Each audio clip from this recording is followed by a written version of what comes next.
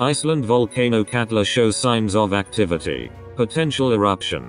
New research indicates that magma could be building up under one of Iceland's largest volcanoes, Katla. A significant amount of volcanic gas has emanated from the South Iceland volcano, according to researchers in the area whose specialized aeronautical equipment detected the anomaly.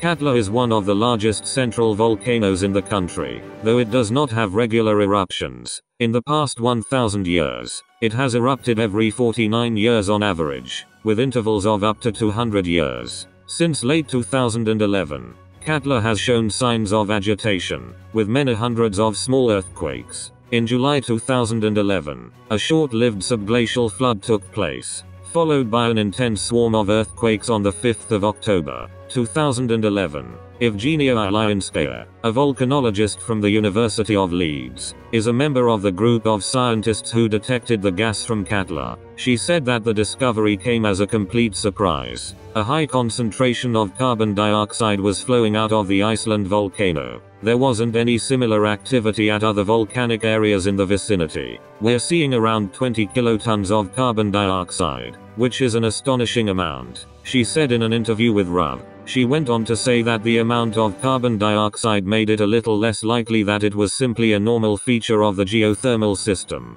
There's likely a buildup of magma underneath producing that quantity of gas. We've measured there 2 years in a row. We measured in October 2016 and October 2017. But we'd like to do further research. We need to know whether the gases are constant in such a large proportion or if it has increased. We know that, in other volcanic areas in the world, for example, in Hawaii and Alaska, the gases increase weeks or even years before an eruption. It's clear that we need to continue to monitor Katla.